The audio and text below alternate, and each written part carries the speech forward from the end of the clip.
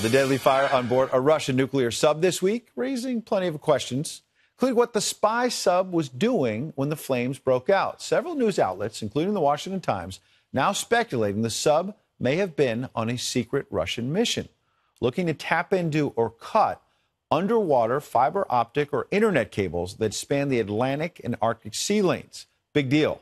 The incident coming amid several major outages this week, affecting the likes of Facebook, Google, Microsoft, Apple, and yes, Verizon. Joining me now live is Florida Congressman Michael Waltz, former counterterrorism advisor to then Vice President Dick Cheney and a former Green Beret commander. Good evening, Congressman. Hi, Ed. How are you? I'm doing fantastic, but I'm scratching my head wondering, what were the Russians really up to here?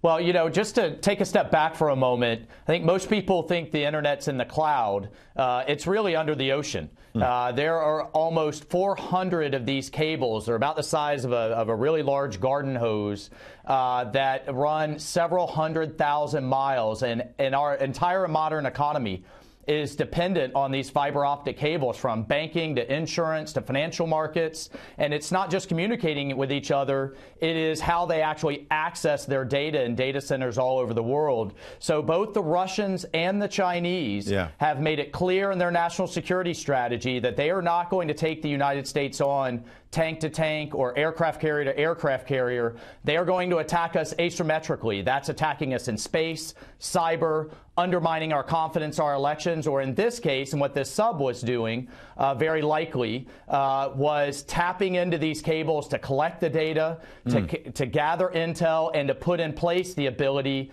to drop portions of the internet and to pull the rug out from under our modern economy if we ever have to go to any type of conflict. Let's pick that apart. That's big stuff. First of all, when you say we believe that the Russians may have been trying to suck up some of this data and get information, what kind of intelligence gathering, when you're talking about thousands and thousands of lines and cables, it could be a lot of our emails, text, whatever, all kinds of info.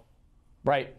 Well, right. So one thing to understand is that, you know, artificial intelligence, which are these powerful algorithms that can basically at some point in the near future outthink humans, outsmart us, and do it, you know, faster and quicker and fuel their militaries. They rely on data. Data is the fuel. It's the new coal that power the kind of the AI industry, particularly on the military side. So that's one piece. But the other piece is to be able to attack us or to undermine us economically. So you can imagine a Russian incursion into Ukraine, into Lithuania. We respond with additional sanctions, and the Russians then respond by dropping a portion of the European internet or the global banking system. I think from my perspective in Congress, twofold. One, this is why the defense budget that we're fighting now with the Democrats is so important. They want to drop the budget. We want to continue to fund the military, including submarines that can track and monitor and take down these Russian submarines. And two, this is why I think sending a strong signal to the Russians is so important of what we consider critical infrastructure. So, Congressman, I got 30 seconds. And our elections and our global internet will be met with force if they go after. So you suggested they could have been sucking up data, but the second part of, and the last part of the question I want to ask, how certain does it seem that the Russians may have been trying to attack these lines, bring down an Apple, bring down a Verizon, or at least impact it and hurt our economy?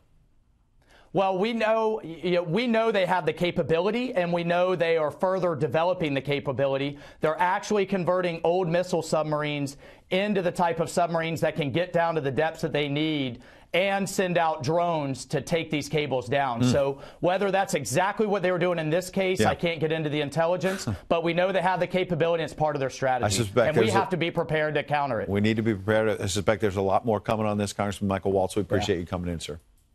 Thanks, Ed.